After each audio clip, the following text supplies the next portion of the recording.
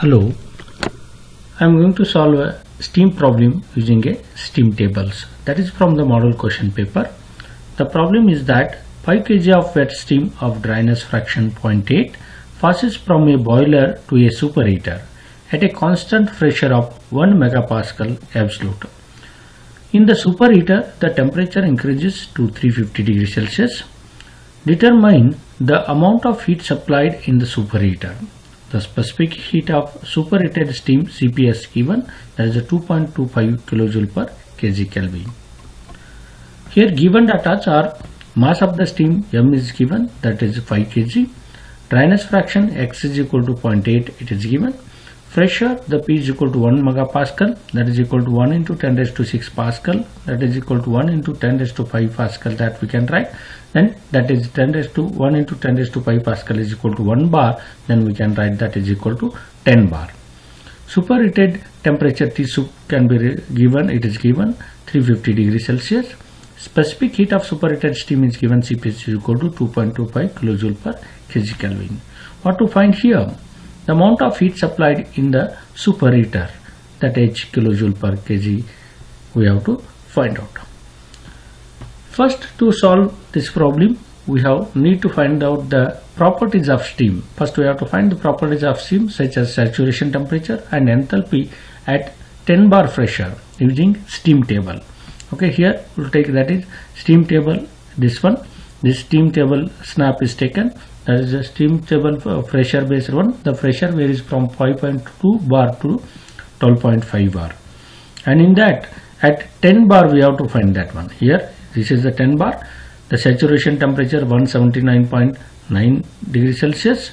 Then HF is given 762.6 and HFG 2013.6 and HG is 2776.2. These are written here.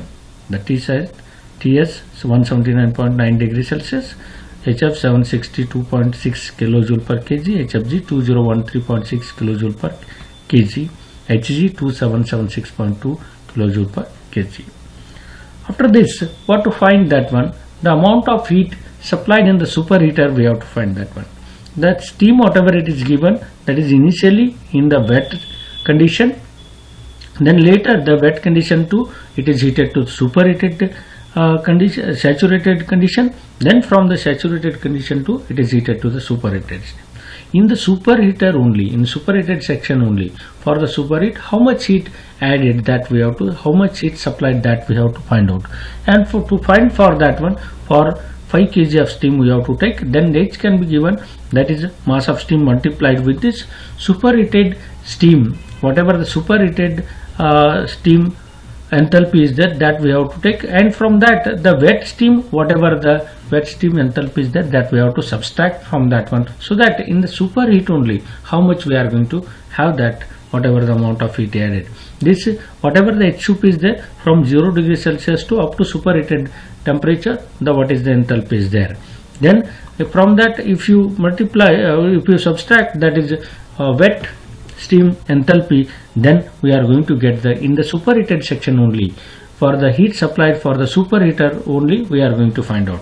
And to find that one, M and this H sub whatever is that, that is Hg, that is up to the saturation temperature, what amount of heat is added, that is the Hg, that is sensible heat plus latent heat.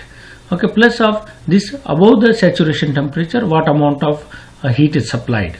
Okay, that is the up to the superheated temperature, that is the CPS T sub minus of TS. Then here the this HF plus X into HFG whatever is there, this is the enthalpy of wet steam. If you subtract this enthalpy of wet steam, we are going to get the heat supplied in the superheater only. Okay, that we are going to take. Here we are having the all the terms. Okay, this HG, HFG and HF we are determined from that steam table, and CPS it is given, T sub is given, TS also we have taken from the steam table.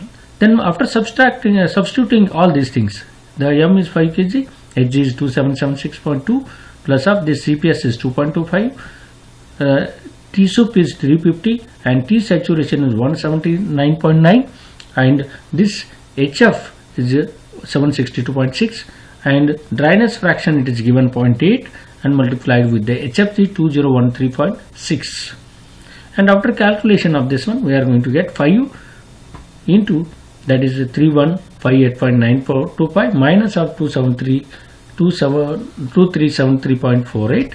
that after calculation we are going to get, this is the enthalpy. This is amount of heat supplied in the superheater or enthalpy supplied during the superheat section, only that one. Okay, thank you, and continue watching my other lectures by subscribing to my video. Thank you.